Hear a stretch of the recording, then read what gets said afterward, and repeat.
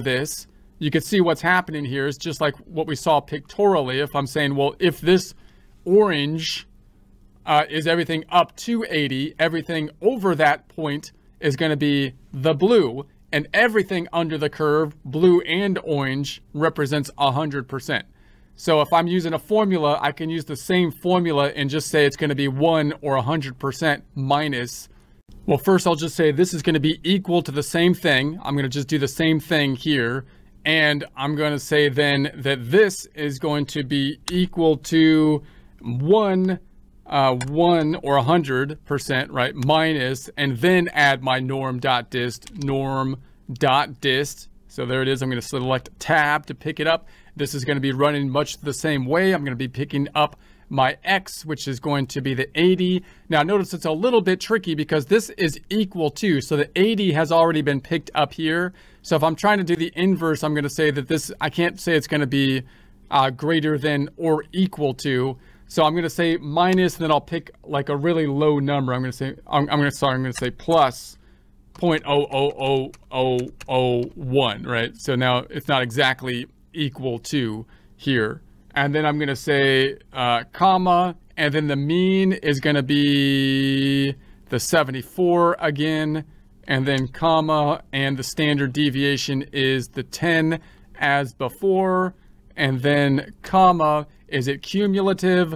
We're going to say it will be cumulative. So that's going to be a 1, and then brackets, percentify it, home tab, number group, percentify, add some decimals, and we get to that 3074 again.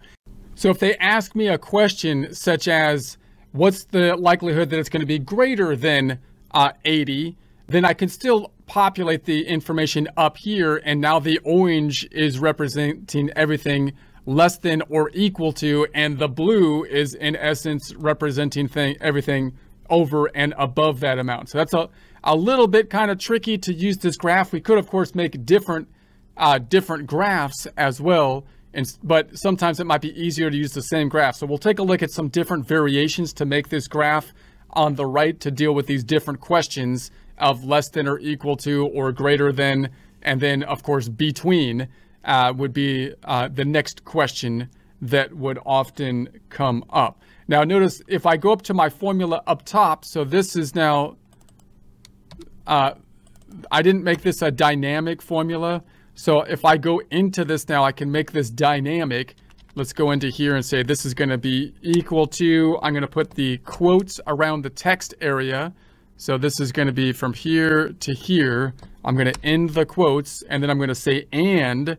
So now I'm going to say and to tie it together, and then I'm going to replace this 80 with this actual number up top, or that G10, and then and to tie it together to this last piece of text, bracket or quotes and quotes. All right, so I'm going to say enter, and so now we have a dynamic field. So if I made this go down to 60, for example, now you have the 60 over here, and you can see it reflected in the graph, and you can see it change in our dynamic field. So let's bring it back up to 80. And then I'm also going to say this, let's say this equals this one. And then I'm also going to tie it together. So I'm going to say and then I want to tie it together with this one. So now, and let's see if I can wrap that, home tab, alignment, wrapping the text. So now this column is kind of representing those two things, which can help me to basically visualize either of those questions with the orange and the blue is the general idea. And I can even adjust my legend over here if I wanted to by going to the chart group. I can go into my data, and I can say that this one right here, the P of X, let's go ahead and edit it. And then in the name up top, I'm going to change the name to be like, this was the blue one. I'm going to say this is going to P is greater than or equal to 80. Hopefully I get this right, and I don't. And then this one, I didn't get it backwards. And it's going to be edit, and I'll change the name here and say this is going to be, the P is less than or equal to 80, and then okay and okay. So now I'm going to go back on over, and now we have the legend of the blue is the amount above the 80, and so now we can kind of ask both of those questions when you have, and you can kind of play with it pictorially. Okay, so then of course you might also get a question of something being between. Let's do the z-score first though, so I can do the z in the same way.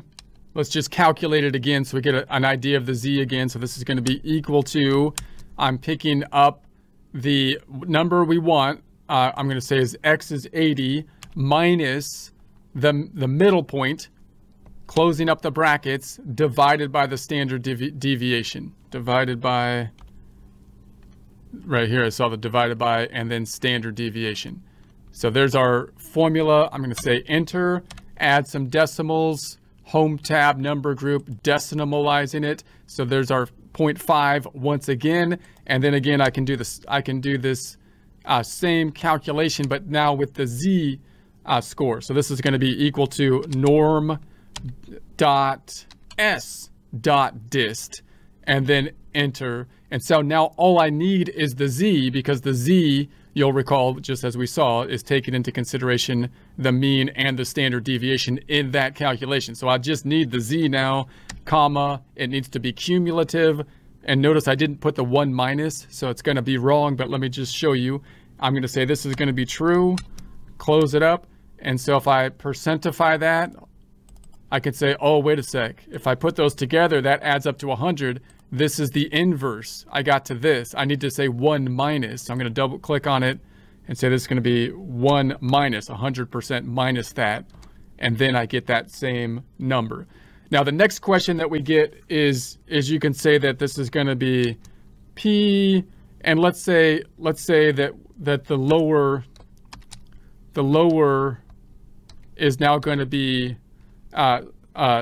let's say 75, and the upper is going to be what we had up here, which is just going to be the 80. So now I'm going to say between the lower and the upper is what we want. So we might put that in here by saying P is going to be, and you could represent it this way, like 75 is less than or equal to the X, which is less than or equal to the 80. I kind of like doing this. I know this may not be I tend to think of it as X is going to be less than